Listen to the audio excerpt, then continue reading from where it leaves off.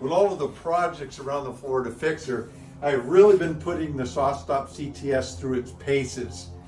I'm working on a long video where I'm going to do a deep dive comparison between the JobSite Pro, which I have a lot of experience with, years, and all of the time I put in the past few months with the CTS. In the meantime, I did my first impressions of the CTS video, and I'll put a link to that in the description down below. Thanks for hanging out with me in the Smart Wood Shop. You stay safe and have a great day.